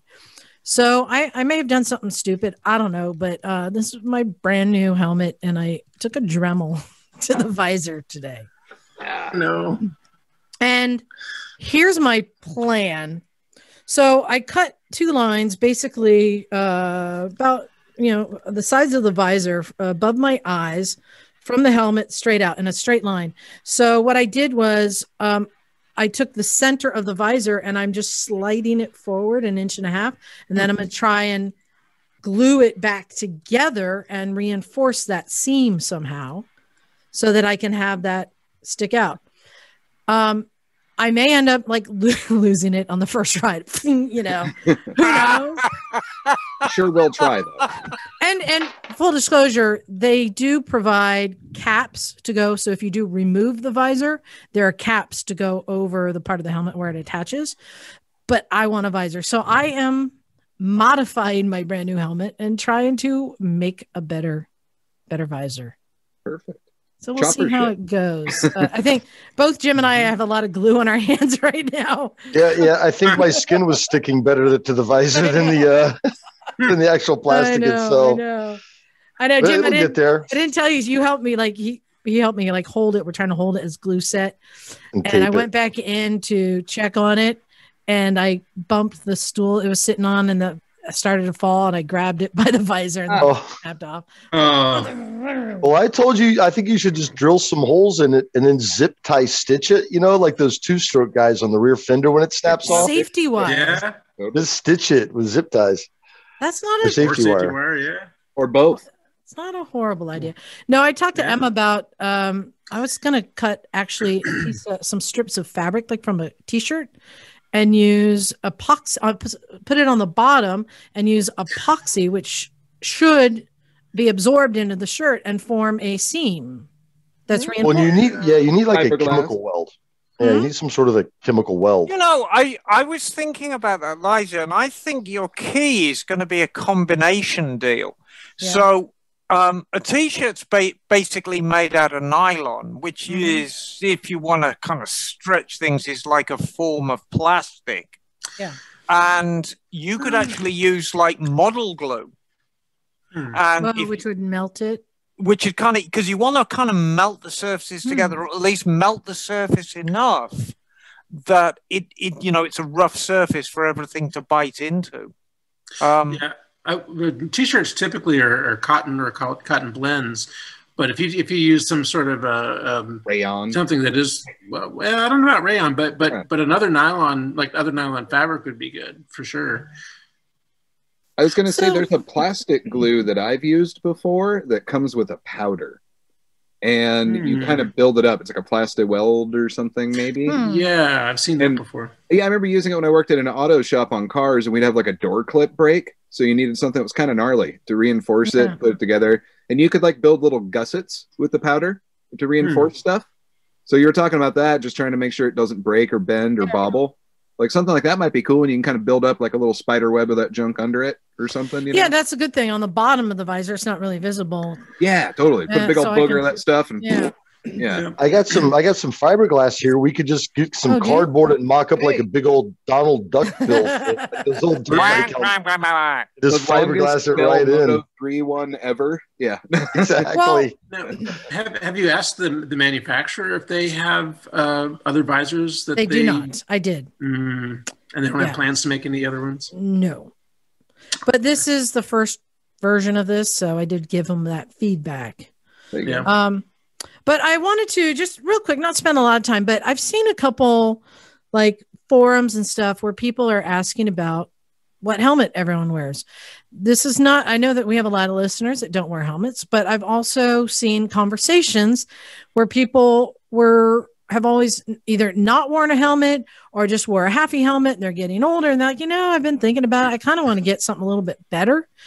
And so I thought, we never really share what helmets we wear, and we've learned a lot of lessons. So I just want to share, besides this Quinn, which is new to me, my favorite helmet, which I have two exact same color versions of the same helmet, and they're both sitting on a shelf, and I just grab either one, is the Scorpion EXO AT950, which is a modular ADV helmet, and they only run like $289. They're pretty affordable. It's comfortable. I like it. I've got my brake free on it. I've got my Senna on it. It's got all the things. How loud is it though? Because I remember I tried out the first Scorpion modular helmet that came out, and it was deafeningly loud. I took it on one long ride, and I took it back to the store and returned it. So something I can tell you about me. I have never met a helmet that didn't fit me, and I have never met a helmet that I said that's too loud. I don't know if I just don't notice these things. So it's not on my radar. Yeah, well, that may be a later model because the first one that I got was probably... This is actually the first gen that I wear, and when they announced they were discontinuing the first gen, I went and bought one on clearance of the same color I have. That's why I have two. But it's comfortable. I love it. It's my go-to. Yeah. So I wanted to ask you guys, Bagel, what is your go-to helmet? Well, the helmet that I ended up buying after I tried that Scorpion was the Schubert C3. And I've been running that helmet for years now and have been very, very happy with it. So modular full face? Yeah, modular full face with this integrated sun visor. With the little drop down sunshade. It does not have the duck bill. But this is the second C3 that I've owned. Both of the one that I've bought have been in the safety nuclear waste green yellow color, which is horribly ugly, but infinitely noticeable, which to me is more important. Highly visible. Yes, extremely visible. So, but my second one is now really at the end of its life. It's, I think, more than 5 years old now. So I'm ready to buy another helmet this spring. And I think I'm going to go with a Schubert E1, which is basically the same thing as the C3, but it has that ADV visor on it, on the duck bill. Cool. I have a friend who had bought one. She was very happy with it. And unfortunately, I don't think they have that available in the same neon color? garish green. Yeah, they have one that's like black with the green highlights. So I may end up going with that. I wish they had one that was full high-vis green, just because, I like to be visible. So, might have to find a painter up there. Well, it's possible, or put graphics on it. Who knows? I will definitely put the brake free on it though, so that will certainly help. But that's probably going to be my next helmet this spring. All right, and Jim, I know you've tried a lot of different helmets. What are you enjoying? Yeah, I've had Scorpions in the past. I like those. I think it's good bang for the buck. I've had Shoeies. My current street helmet is an HJC. Let me see, HJC RPHA 11 Pro. It wasn't terribly expensive, but again, it's a good bang for the buck helmet. Is this a dirt bike helmet? What is it? I'm sorry. So the HJC is my street helmet, and it's pretty basic. So I don't do any of the internal sun visor stuff. I don't do a visor for the sun, any of that. My big thing is just weight. The lighter the better, because when you're on the bike for hours and hours, man, your shoulders and neck, it takes a toll. So, and I've been real happy with it. So lightweight, good bang for the buck. I think the HJC helmet. Wouldn't say I would. I might consider other ones next time, but I've liked it. And then dirt bike wise, I was running a Fox helmet for a while, but it was kind of heavy. And then I upgraded to an LS2, and I love this helmet. So it's the LS2 Subverter. I think you called it like my Star Wars Stormtrooper. Yeah. But I like the LS2 a lot. It's super light, tons of visibility, and all that kind of stuff. The one I'll say the one helmet I'm not stoked on, and I'm kind of bummed on, is the Climb. The Climb Cryos, I think it's called. Yeah. So it's their adventure helmet, right? And it looks cool. Again, super lightweight. I like the look. It has a sun visor and stuff. But the one thing I noticed, the sun visor, for me at least, that's a lot of drag. So I don't wear it that often on long rides. And it was my cold weather dirt bike helmet. So if it's really cold, it had like a face shield, so it helped keep you warm instead of goggles. but it's not that often. So I tried it in the desert last time because you're supposed to be able to remove the face shield and put dirt bike goggles, in the helmet. And I tried it. But unfortunately, the goggles didn't really seat well in the helmet. They kind of stuck out away from your face a tiny bit. So that was kind of a big bummer. But I really liked it for, full face, with a face shield. But that was kind of a letdown. Yeah, and that's a really good point that you made earlier, Jim, about how the weight of the helmet makes a big difference. That is one thing about the Schubert, at least the C3 that I've owned. It is a fairly heavy helmet. I think it's about 4 pounds or so. And it does fatigue your neck a bit more.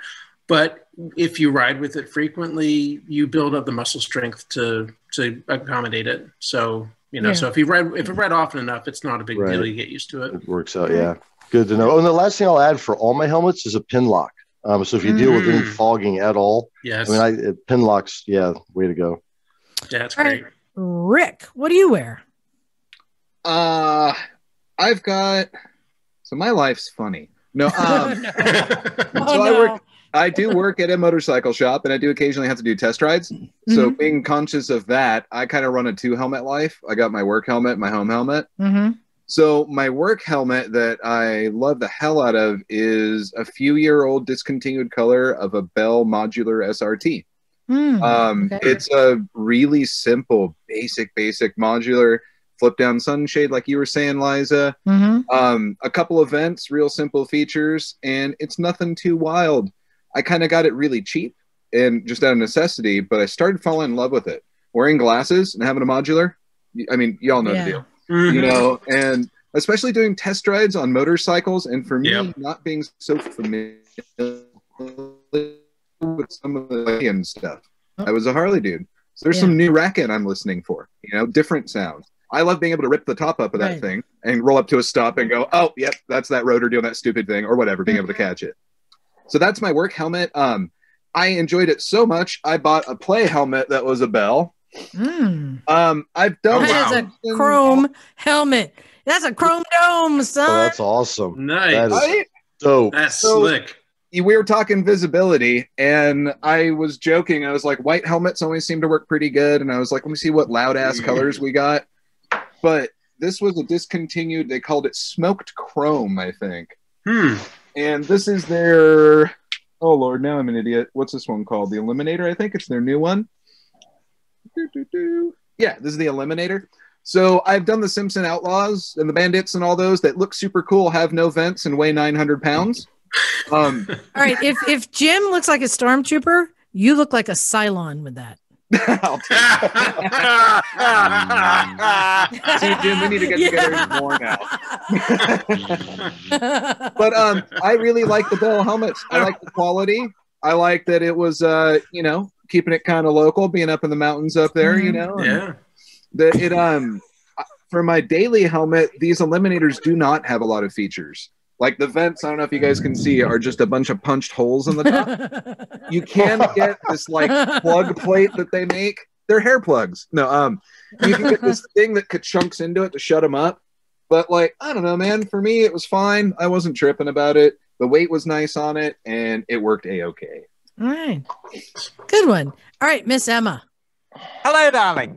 Well, I also have a complicated life because I suffer terribly from claustrophobia. Yeah. So I like my open face helmet, and it's a true open face, but it's got some features to it. It's got the drop down visor, which I like in yellow because we're always stuck with fog here in Monterey.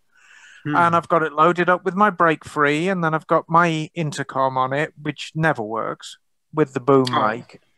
And it's an LS2. However, I like the LS2. It's a Chinese-made helmet, but they're very, very good quality. And the lightweight, the graphics really pop. It's a nice helmet. It's a quality helmet. And I like the idea, like a lot of women, I tend to wear a great deal of makeup. And I like the idea that I can dismantle the inside very, very quickly and throw everything in the washing machine and get all my fucking foundation off it and then reassemble it. And it's just a neat helmet. It carries all my accessories very well, but it's noisy. And if you remember that 100-mile-an-hour dash that you and me had coming back from LA, my ear protection wasn't as good as it should be, and I had tinnitus for 3 days after that trip. Oof. So it was, I was getting, by day 3, I was getting a little worried that I might have done permanent damage to my hearing. But, it gradually just went away. Sorry, Jim. Yeah. I was going to say something about the LS2 helmets again. My dirt bike helmet, wanted to mention this earlier, but I got it because it was light. But the other interesting thing I thought, it's DOT and ECE approved. For a dirt bike helmet, right? And this wasn't a horribly expensive helmet. So I dig those helmets. Those LS2 helmets, I'm a big fan of. Well, the Chinese manufacturer, I think their attitude was, we don't know what the market is going to be for these, so let's just present them everywhere for their safety, certification process, which is why you're getting all these goofy ACU and God knows what certifications on it. But it's a very, very high quality product. I'm happy with it. And I do actually have a full face helmet for that odd occasion when I want to go really, really, really fast. And it's a Bell. And it's an entry-level Bell. It's a couple of $100 Bell. I've always liked Bells, going back to the Bell Stars of the 1970s. I think I learned it from watching you on TM. Yeah. Yeah. I mean, the Bell for the longest time was the helmet to have. Yeah. There were 2 in England. The serious riders either had what was called a Griffin Clubman, which was a very expensive handmade English helmet, beautifully laid fiberglass, but weighed about a gazillion tons, or the Bell Star, which is an American helmet. So there you go. LS2. And I want to mention that was a really good point that you made, Emma, about having a removable liner. Because even if you don't wear lots of foundation, if you ride a lot, especially in the summer, you get sweaty. And your helmet liner gets really funky. So being able to pull that out and throw it in the wash and get it nice and clean, put it back in to ride again. Oh, it's such a difference. Yeah. Right. Because the first couple of helmets I had didn't have removable liners. And after like a year or two, I mean, it was like unbearable to like even. They get nasty. Yeah. Because you're in a fishbowl of your own funk. Yes, exactly. So being able to we're all smelling our helmets now. smells like a shoe. A really big shoe. Yes. Those are the Misfits helmets. We all have different things that we want that are important to us. So I thought it was good to share. Yeah. I got time for some emails, and we got some good ones. So I want to make sure we get these. This one is from Daniel, and he says, I heard mention that in a previous episode, y'all talked about the history. Is this the same Daniel who was asking me about my knicks and my brassiere? I got a lot to say. I'm not sure. I heard a rumor in a previous episode that Emma wore leopard print under the knickers. That he said that y'all talked about the history of the CB750. That was my first motorcycle, and I'd be interested to know what episode that was in so I can hear about it. And that was episode 320 when we interviewed Wendy Crockett. He says, I love your history segments. I'd listen to Emma talk motorcycle history all day. I also want to say, you, Daniel. That he loves the games that Liza comes up with. His current Valentine is Jen, a 2020 Honda Fury named after a popular actress. It's his first new bike, and he just recently finished the valve gap check adjustment. That was a challenge, as it was my first time doing that task at all.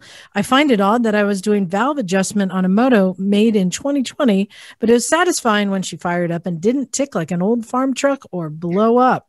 Excellent.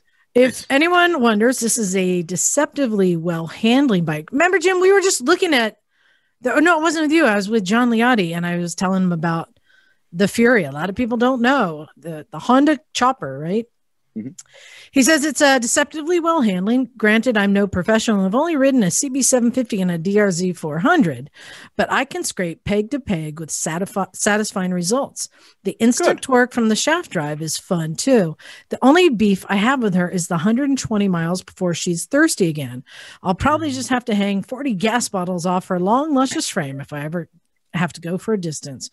I wonder what your favorite... I'm going to stop you there. I'm going to stop you there because Jim was it you, Jim, who was complaining about the relationship I was having with my RF 900?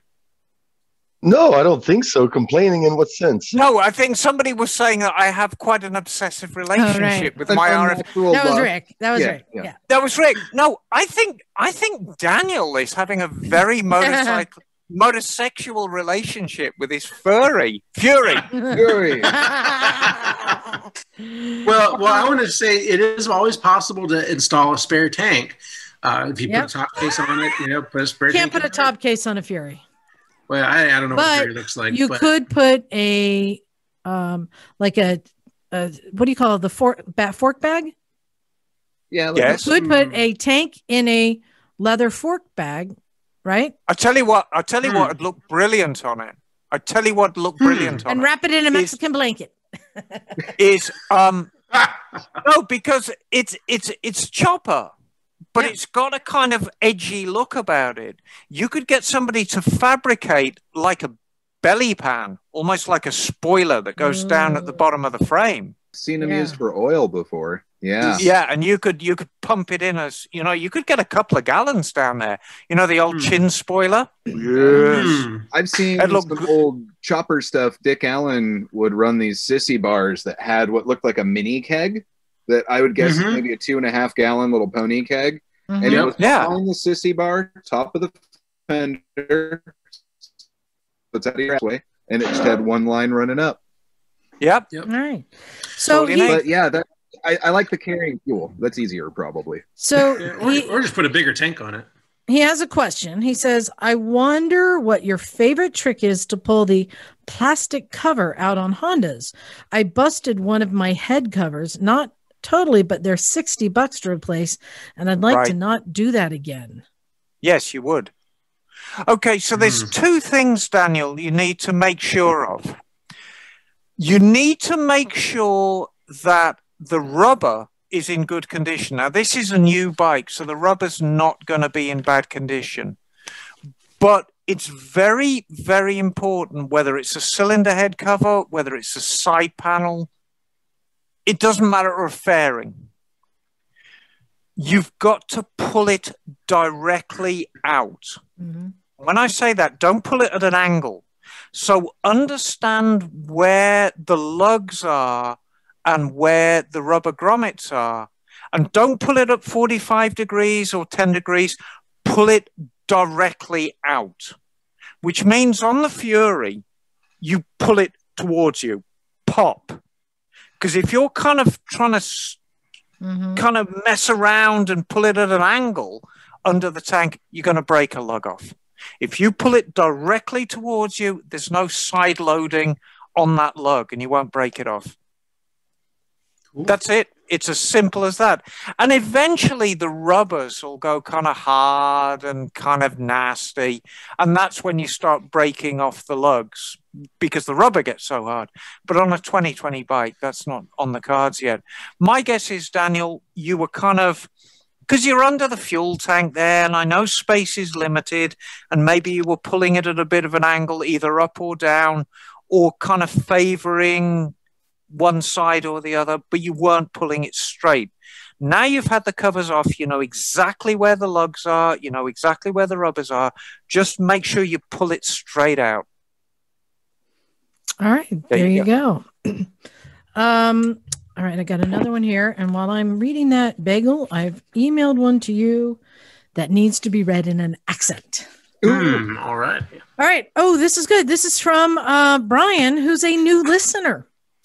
Hello, Brian. Been listening for some time. I've been riding dirt since I was 9. Rode for some time on the road on an 83 Suzuki GS 550 ES. Actually had 2. The first one was in an accident and I totaled it. Not my fault. A young girl girl pulled out in front of me, rode the second one for some time after until my son was born. 20 some odd years later, I now have 3 bikes and recently bought a 1983 TT600 Yamaha. Ooh, working on getting it road ready currently. This thing is definitely a big thumper. So he also has an 82 Suzuki RS175, a 93 Yamaha RT180, and then the 83 Yamaha TT600. Also, 79 Suzuki RS100 rolling chassis that he's looking for an engine. Says, love listening to the podcast. Keep up what you're doing. Wow, that is quite the collection of vintage bikes. But they're all bikes you can ride. That's something I love about bike, that you can just ride. Nice. Yes. All right, Bagel, did you get the email? Yes. Okay. I've got an email here from Dan Talbot from Bustleton, Western Australia. There it is. There it is. Bustleton? Yes, Bustleton. And Dan writes, hi, gang. I enjoyed your piece on Egley motorcycles this week, and I think Emma would be interested in my Egley Trident Special. Oh.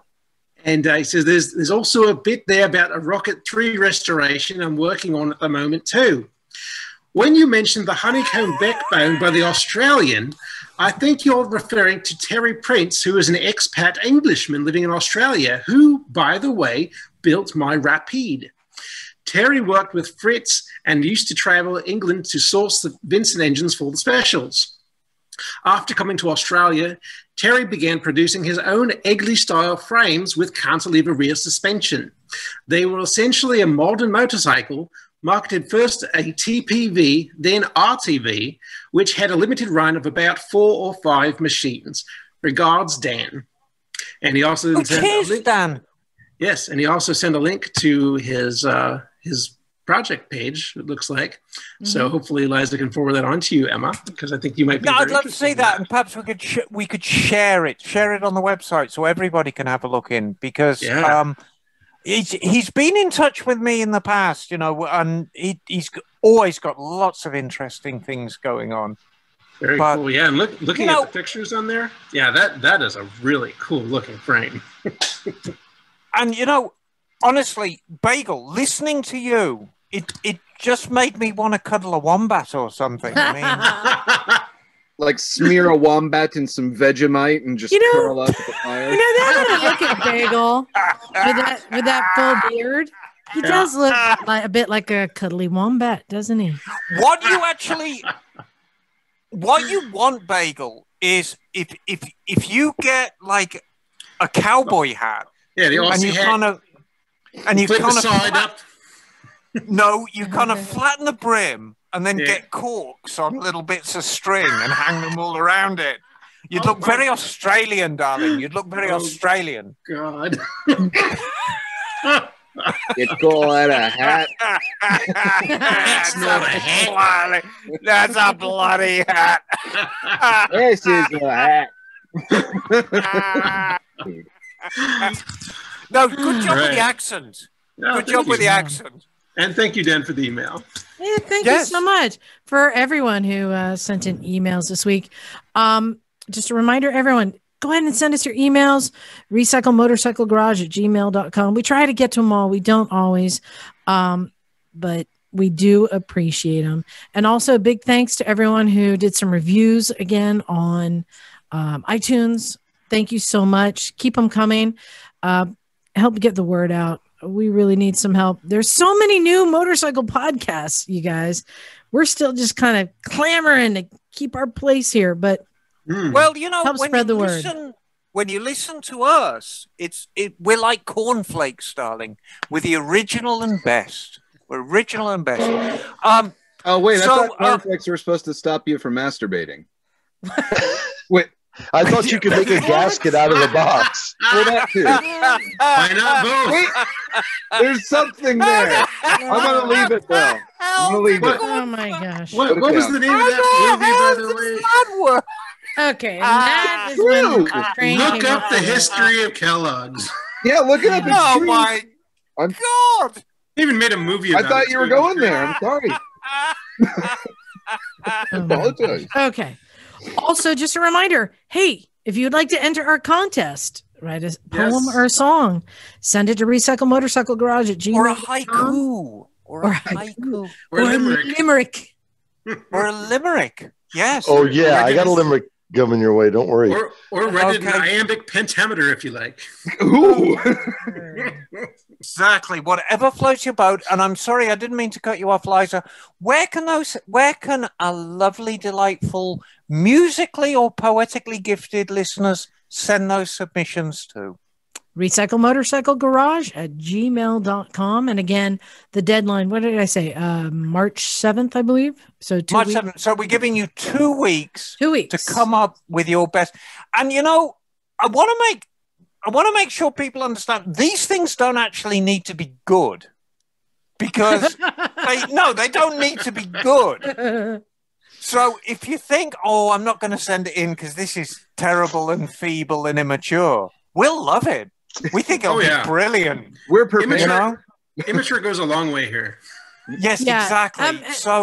And Emma's going to be one of the judges here. So, if you sing off pitch, it doesn't matter. I mean, for God's sake, her favorite band is the Smiths, so it's a pretty. She's obviously deaf.